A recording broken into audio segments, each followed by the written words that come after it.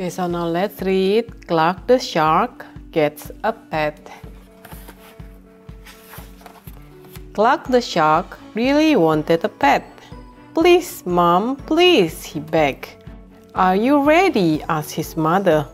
"It is a big responsibility."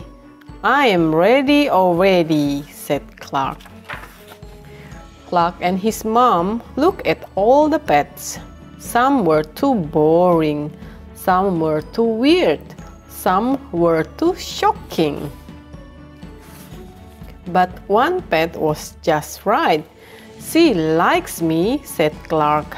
"Mom, can we take her home?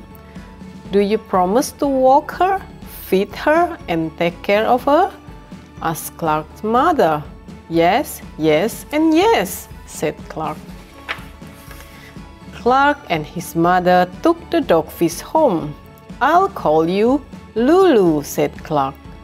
Clark gave Lulu some treats, taught her some tricks, and played fetch with her. "Best pet ever," cried Clark. Joey Mackerel came over to play. "Be good boy," says Clark's mom.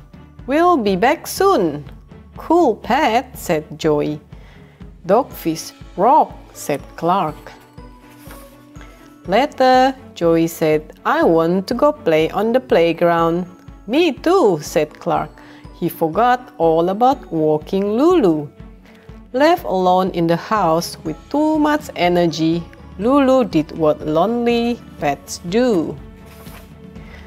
When Mom came home, she was upset.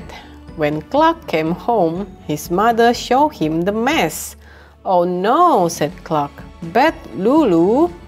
"It's not her fault," said his mom. "That's what happens when you forget to walk your pet." "I can do better," said Clark. The next day, Clark walked Lulu before he went to school. After school, Clark gave her treats. But when dinner time came, Clark was so busy watching Shark Bob and Squarehead, he forgot to feed Lulu.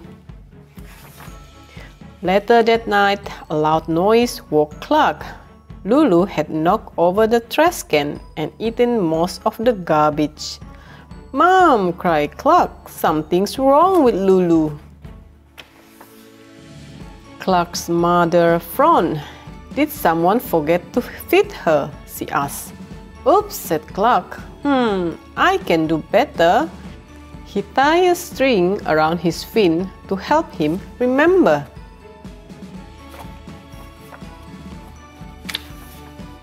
But soon the string fell off.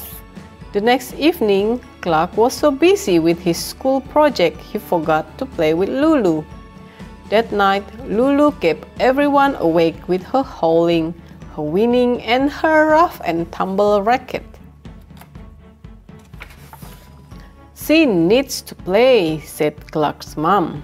"You are not being fair to your pet." "I love my sweet Lulu," said Clark, "but I can't remember what to do." "Hey, that's rhyme," said his mother. Clark smiled. He liked rhyme. Clark thought long and hard. There was so much to remember. Could one rhyme cover it all? There was only one way to find out. Clark said, "If you want to keep a pet, these are things you can't forget. Walk and feed and love and play. Then your pet will want to stay." That's exactly what he did, and soon Lulu and Clark become the very best of friends. That is the end.